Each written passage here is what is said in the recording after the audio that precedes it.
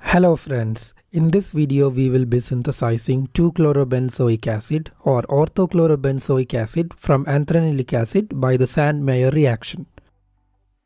For this experiment you will need 5 grams of anthranilic acid, 40 milliliters of 37% hydrochloric acid, 9.5 grams of copper 2-sulfate pentahydrate, 8.5 grams of sodium chloride, 2.5 grams of sodium nitrite and 5 grams of copper metal turning. In the first part, we will prepare cuprous chloride or copper 1 chloride.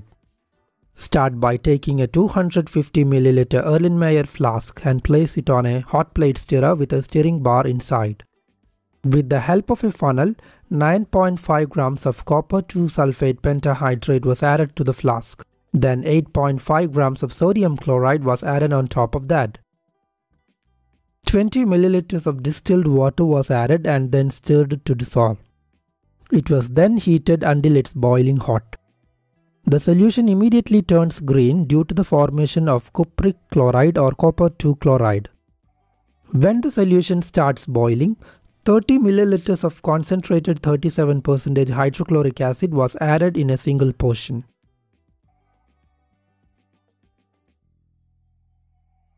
And then 5 grams of copper metal turning was added to the flask. You will immediately notice the color turning dark to almost black. The solution is then boiled until the solution turns clear and transparent.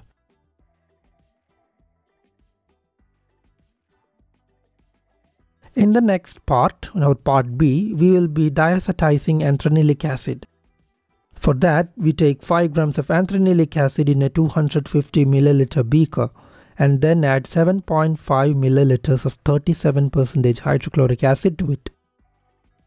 And then 35 milliliters of distilled water was added. The solids were thoroughly mixed in order to dissolve it to get the clear solution.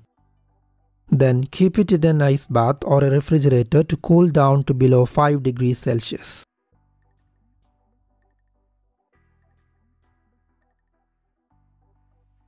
Now take another small Erlenmeyer flask and add 2.5 grams of sodium nitrite. Remember that it is sodium nitrite and not sodium nitrate. Now add 9 milliliters of distilled water to dissolve the compound. Then place that in an ice bath to bring the temperature to below 5 degrees Celsius.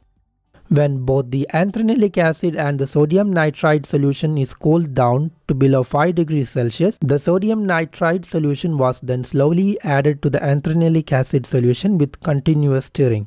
A thermometer was placed in the beaker containing anthranilic acid mixture to record the temperature. The temperature is maintained below 5 degrees Celsius. The reaction occurring here is the diastasization of anthranilic acid. By that time, the cuprous chloride or the copper 1 chloride mixture, which was kept in boiling, turned almost clear and was taken out from the hot plate. I have not recorded this, but this solution in the Erlenmeyer flask was added to around 400 milliliters of ice-cold distilled water. This will crash out the white cuprous chloride. It was then washed multiple times with cold distilled water to remove much of the acid. The freshly prepared cuprous chloride was then dissolved in 10 milliliters of 37% hydrochloric acid. On adding the hydrochloric acid and shaking it well, the cuprous chloride easily dissolves in it, giving a dark, clear solution.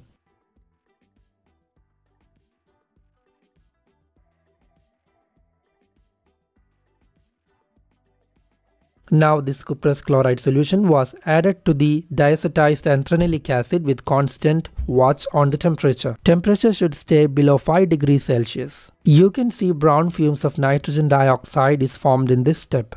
Hence it is advised that you do this reaction outside or in a fume hood. There will be too much foam produced in the reaction. If it forms up too much, you can use a glass rod to mechanically stir and break those bubbles.